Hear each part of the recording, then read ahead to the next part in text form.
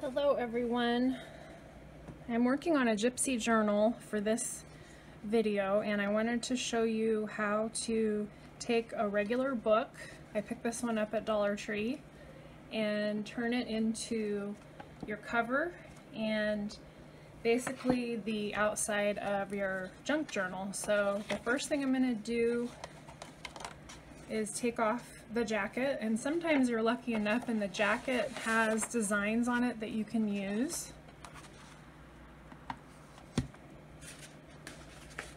And a lot of times I'll go to the library for books as well to find vintage books. Goodwill is another place. And when you find books that have vintage images or even kind of yellowed pages inside, that's just a bonus because you can always use those for your journal. For this particular book, it's a newer title, 3 Moments of an Explosion. I'm not even sure really what the book is, but I've been buying larger sizes because what I'm finding is that if I go by kind of eyeballing it when I get into the store, a lot of times I'll get home and the junk journal turns out really chunky and you'll end up with a cover that's not big enough to hold the insides of your journal. So for instance, from the binding to the edge here is 6 inches and the edge is 9.5, and generally when we're working with 8.5 by 11 inch paper folded in half, it will fit very well in a book this size. Smaller books again are just gonna possibly be too small for your needs, so it's a good idea to just bring a ruler along if you're gonna go book shopping. So for this one, the first thing I usually do after taking off the jacket is I just look inside here at what the pages look like, and they're always a little bit different. Sometimes there is this inside kind of it's not a title page, but there might be a page or two that's just plain white or cream paper. Sometimes you have to take that out and sometimes you don't. Sometimes you can leave it in and have it be part of the journal. For this one, because of the way it's bound, I'm actually going to be taking out everything you see that's sewn in here.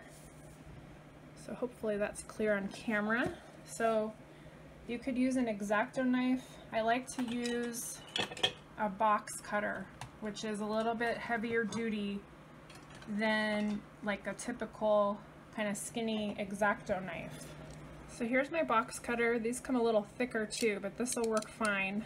It's got a really good sturdy foundation that you can hold on to, and of course you always want to be careful when you're using these open blades like this. I'm just going to make a little incision right here, and then again at the back.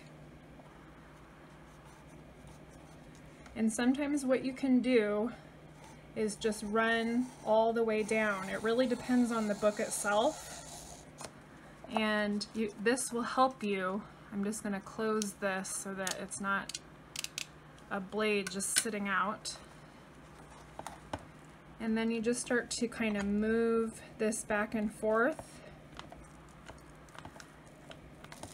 Now the thing that I have done before that really stinks when it happens is that if you pull too hard, the binding will actually split along here, and when it splits there, you'll have to do a lot more to get this bound back in a way that keeps your journal sturdy. So I try to avoid that as much as I can. It has happened before though, so just be aware. It is fixable, but it's definitely better if that doesn't happen.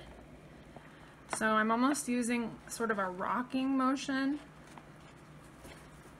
going back and forth and pulling like so, and then you'll start to see the binding inside. And there's usually kind of like a little mesh plastic stuff in there. And I'm just gonna hang on to the binding as I tear away so that hopefully it will not tear the binding itself.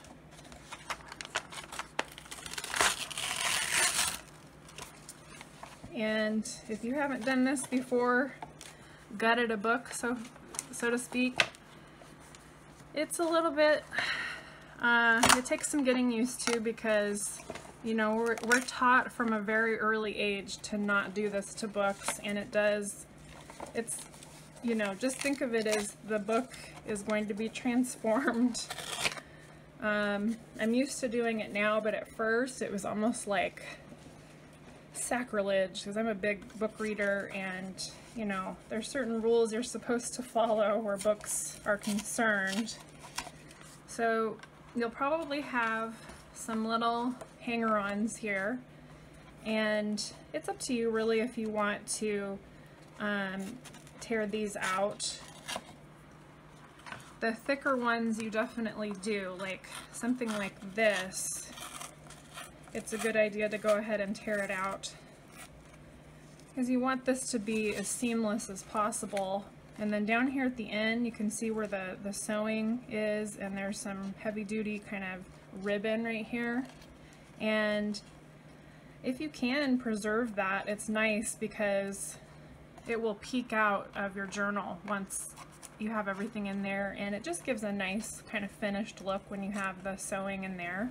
So now I'm just going to turn the book right side out again and kind of take a look at the binding, make sure that it stayed intact. And something you can do if it does tear, it can tear at this point when you take the pages out, and it can also tear when you're working with it, when you're altering it. So if it does tear, there are different heavy-duty glues you can use. What I usually use is duct tape, just because the duct tape will roughly fit the size of the binding plus a little extra on either edge, and you can run it along the side like this, and then burnish the inside of the duct tape in here, and it will provide a really sturdy binding just in case it does tear. And you can do that even if the binding stays intact, just for a little bit of extra security that it will not tear once your journal goes to its home. So the next thing I like to do is use acrylic gesso to paint the outside covers of the book, and acrylic gesso just acts as a paint primer. It'll also help to make your book more sturdy, and paint will cling to it better. So when you think about primer that goes on a car, this is similar for painting on any type of mixed media surface, or anytime you're going to be using acrylic paints. So I'm just going to open up my big jar of gesso, and I make sure to give it a good shake, because it is acrylic is basically plastic, and little bits will sort of settle into the plastic over time, and it's always good to shake it up a little bit, because some of the paint or gesso can separate. So I'm just going to take a nice big wide flat paintbrush and just go up and down.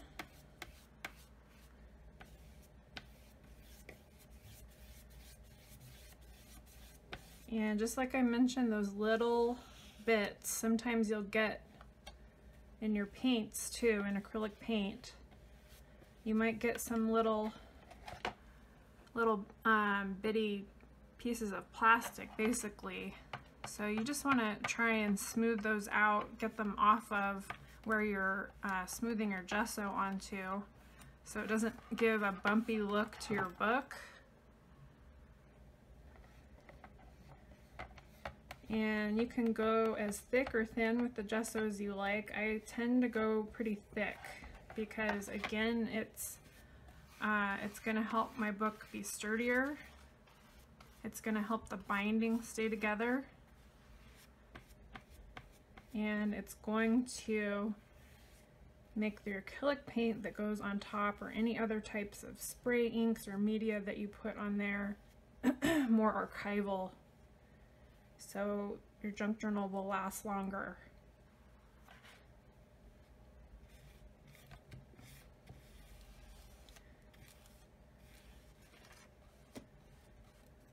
And with gesso, if you heat set it with a heat tool, it may bubble. Same with acrylic paint, so that can be a look that you might want in mixed media. However, on your book, probably don't want a bunch of bubbly paint on the front unless you're going for a textured cover, which in that case the heat tool can work. But what I like to do, like I do with a lot of junk journaling, anytime I use pastes, glues, anything that I need to dry fast but I don't want to heat set it, is I just set it in front of a fan, and that means cool air will go onto it. It's not going to react. The whatever medium it is that you're drying is not going to react to that cool air, and it'll just make for a much nicer, smoother appearance. And it won't take this long at all to dry in front of a fan. And then we can go on to the next step. Okay, so now that the gesso is dried, I'm going to start applying my paint. And in order to do this, if you like the way that the inside covers look and you don't want them to get mucked up with the paint that you're going to be using on the outside covers, see how this is a nice off-white? Okay, so first I'm going to put down a layer of black paint, and I'm going to use a fairly thick one. This is an impasto paint. You can use really any type of acrylic paint, craft paint. You might have to do a second or third coat even to get, you know, a nice even look.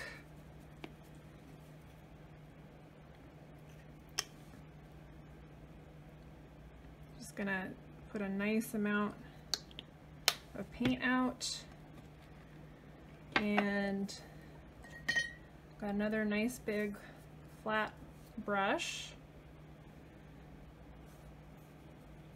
and just gonna go in that same up and down motion.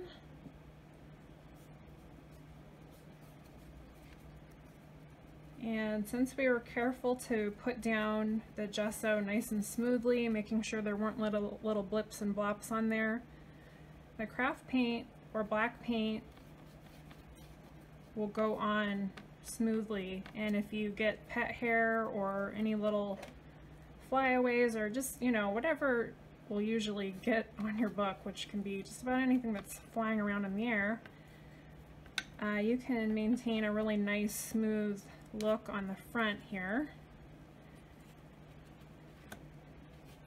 And it just gets easier with practice, like anything, where you'll get better results each time.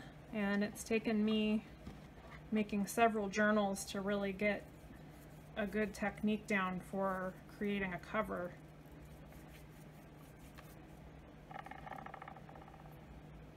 So as you can see, because this paint is a thicker paint, I probably will just need the one coat. If this were a thinner craft paint, I'd at least need two, because there will be gaps, and you won't really be able to tell until the paint is completely dry whether or not you have little spots of white peeking through.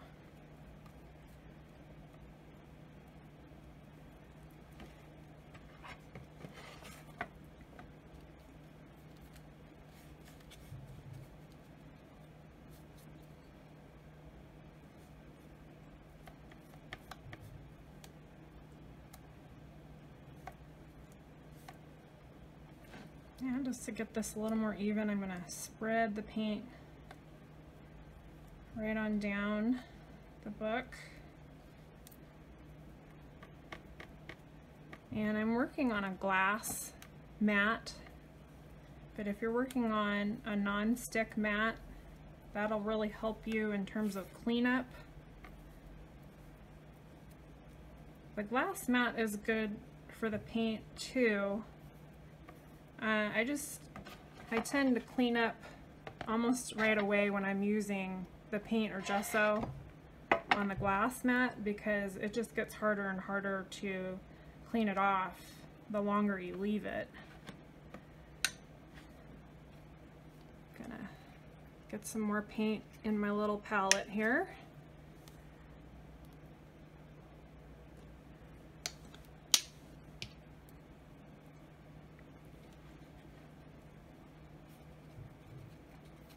So I definitely recommend paint-wise,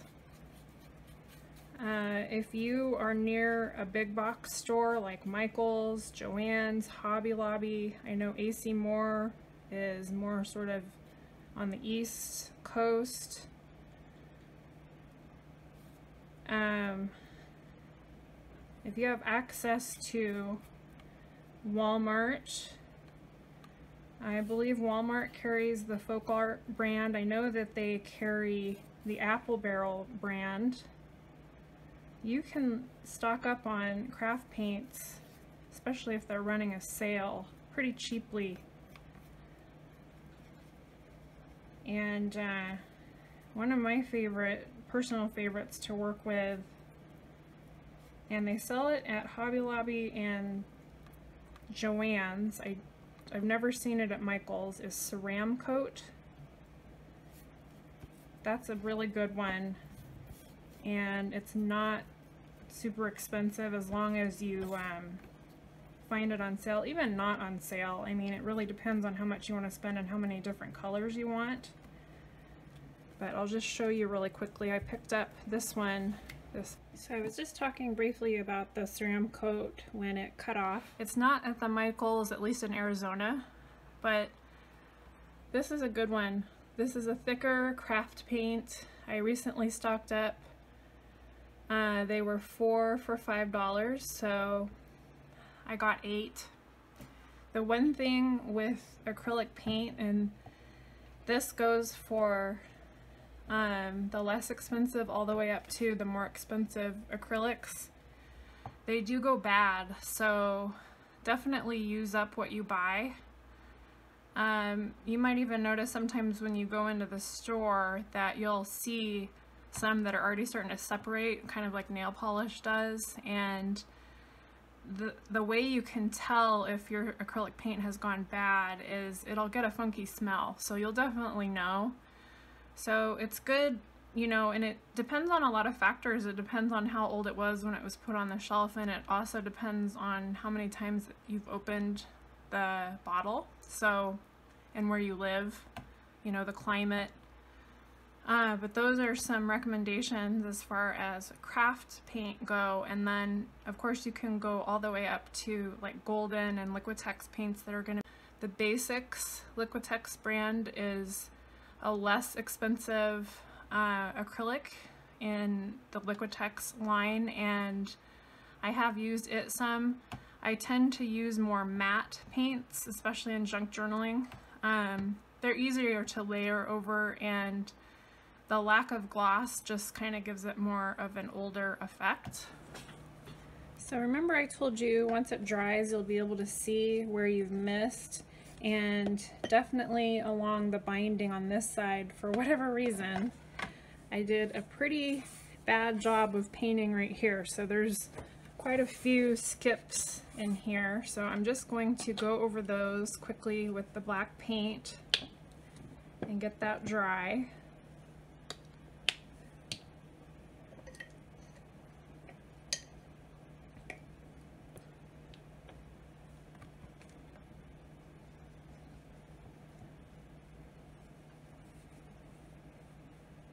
And just kind of eye it and see if there are any other spots I might have missed.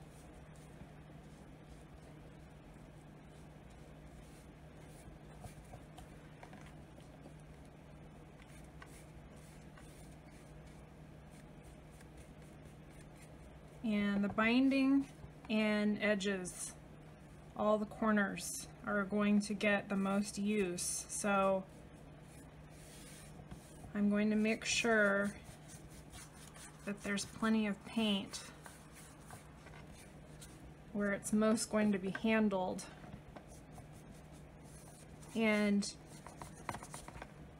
I did go around these edges off camera to make sure that they were not white. So you'll get a nice seamless look that way. I'm just going to go back over them again to make sure I haven't missed anything. Sometimes the edges and corners have a little bit of texture to them with however the book was wrapped, and so there can be little gaps in there. So just kind of run your paintbrush along these edges, and especially in the corners right in here.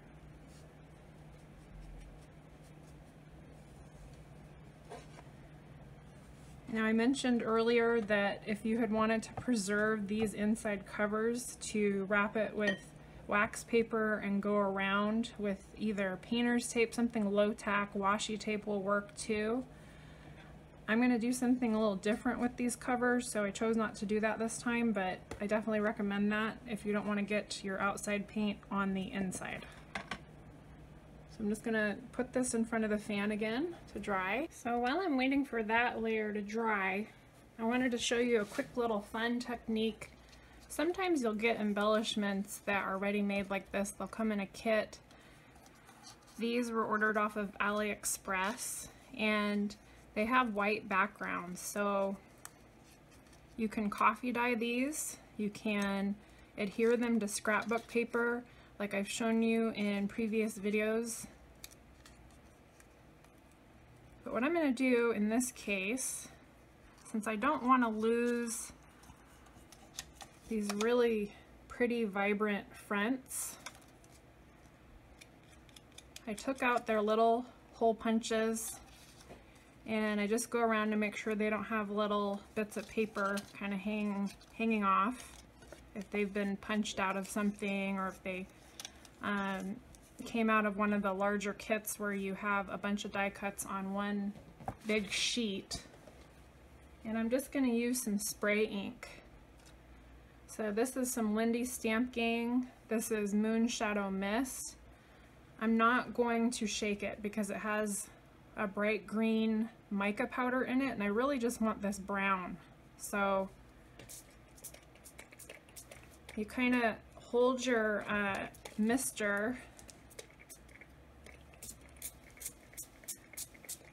at a slight angle and just get a good amount of ink on there. And you might as well do it on a doily or something that you want inked, because you can use all of the ink that is left over to color something else. So that's just a quick little tip while we're waiting for that cover to dry. Okay, so now this is dry, and I'm going to use this Ceramcoat color called Barn Red. It's a deep red. And what I want to do is have the black background stay and show through, but I'm going to brush on the barn door, or Barn Red.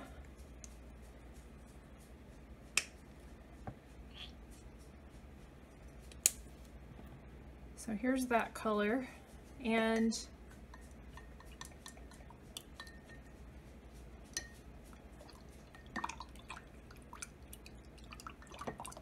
I'm gonna give my paintbrush a good cleaning here, and I'll just get it good and paint it up. And then I want to take off some excess so that I don't put too much of the barn door down. And then with a really light hand, you want to just go back and forth again.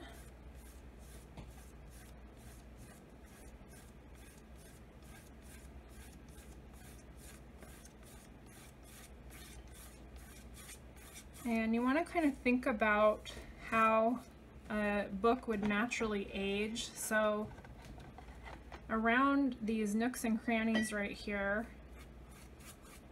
more than likely the black undercoat, so to speak, is going to remain darker in those crevices. So I'm just going to lightly kind of brush in there, but I'm not going to worry too much about the red getting in there too much. I just don't want it to be completely black in there.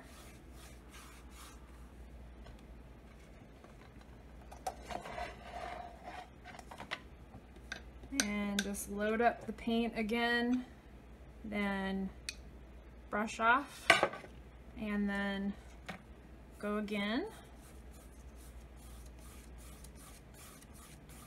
And you want to go end to end with your strokes, because if you have one that stops right here, it's going to be harder to make that look seamless. Like for instance, where it stops right here, while it's still wet, you want to grab it and make sure that you go all the way through with your brush stroke. And I'm just going to hold this very lightly right here to kind of brace the book and so it doesn't run around too much on me, and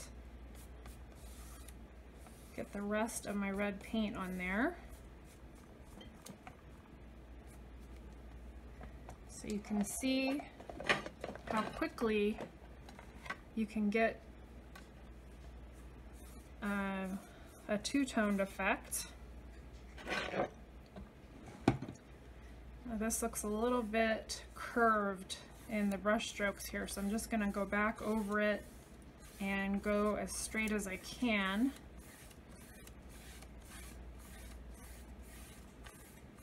But really, it's hard to make a mistake at this point because, you know, you're looking for something that looks not perfect. You know, it's an old book. It's supposed to look like an old book, so it's going to have some of its own personality. And I like to leave the binding a little bit darker. That's just my preference. And also, if there is a title that's engraved here and it's not one that goes along with your theme, the more gesso and paint that goes over this area, you'll really only be able to see kind of a light impression of those letters. So really depends. Sometimes you'll find a cool vintage book that has a title that really works with your theme. In this case, you know, I don't really want that lettering to show, but I don't mind if a little bit of it shows because it just adds to the character. So I'm going to pop this in front of the fan again. So for the front cover, I'm going to do a collage.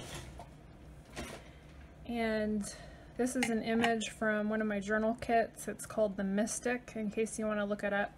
And I printed it on cream cardstock, 65 pounds, so it's a good weight.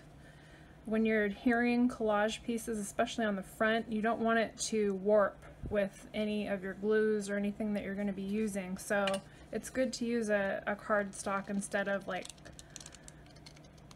copy paper weight. And I first this is called a rough cut, so I roughly cut it out the shape, and now I'm going to fussy cut. And I've shown this in a previous video, but in order to get around curves well, instead of moving your scissors, you want to move the paper. So like around her elbow, I'm moving the paper and letting the scissors close. That's a much better way than if you're trying to move the scissors. And now there's some really detailed cutting through her headdress.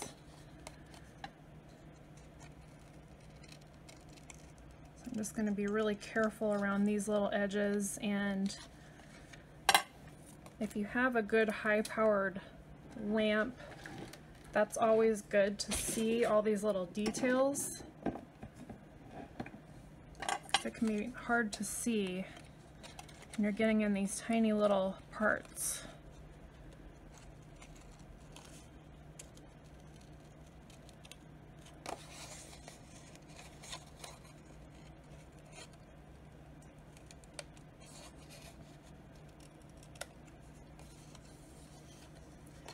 Pretty tricky right in there, since there's a round part of her her headdress. So I'm just going to keep going around it.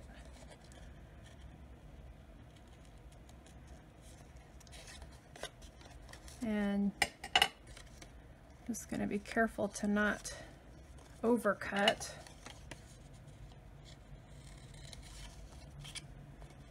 I'm going to leave the little feather looking things for now and just go around like this.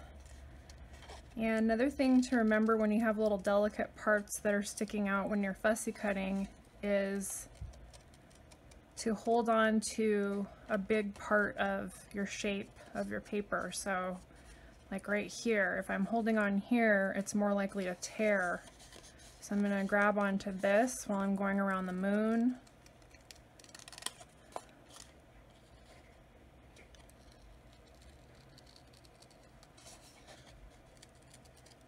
And these are just little tips I have learned the hard way.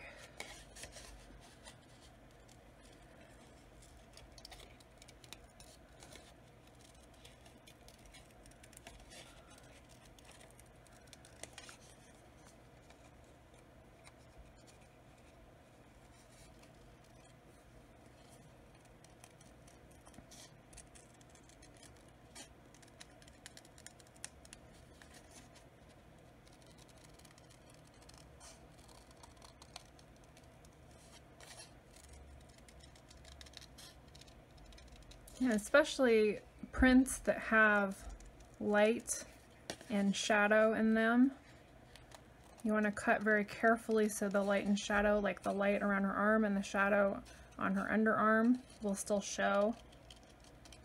So again, moving the paper will be your best bet for preserving the image as best you can. Okay, now I'm just looking for little edges that are pointy or kind of sticking out as looking not quite right. And now I'm going to go in and do the feathers. And I'm holding right here where it splits.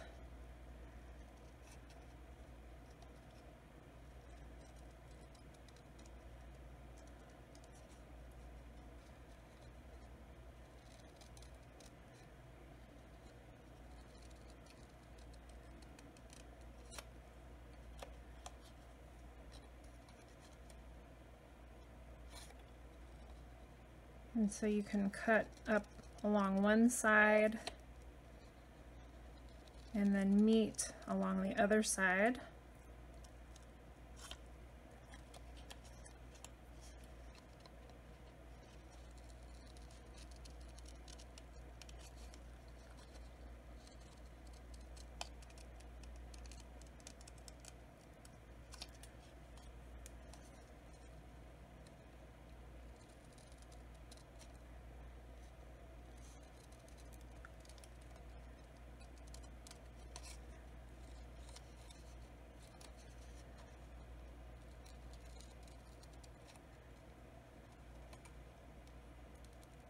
Okay, so we'll be able to feather these out if we'd like to add a little bit of dimension.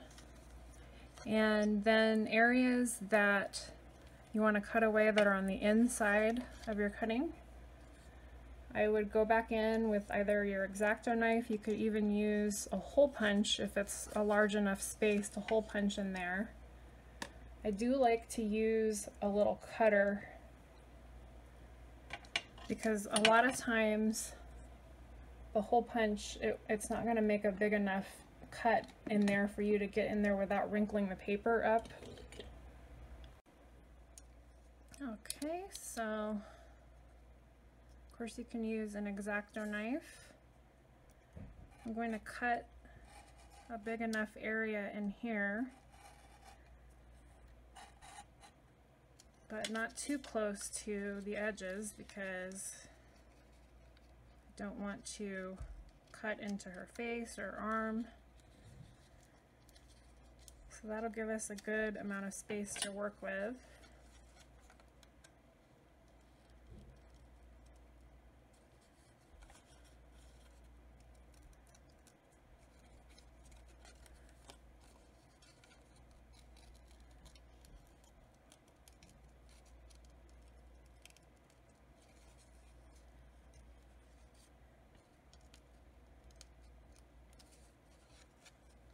Now around her face, I'm going to be very careful. She has a lot of light on her face. It's so pretty.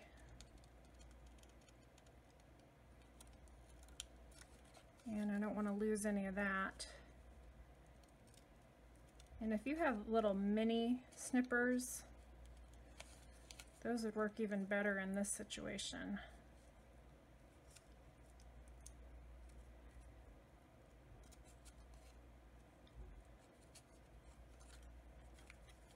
Okay, I'll leave that for a second. I'm just going to go around the moon now.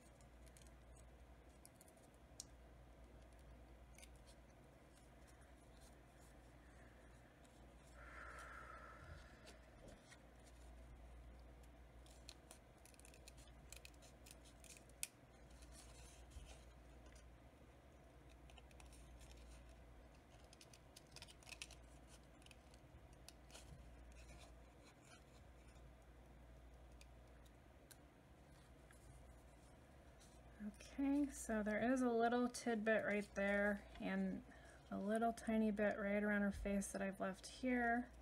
So I'm just going to carefully cut that.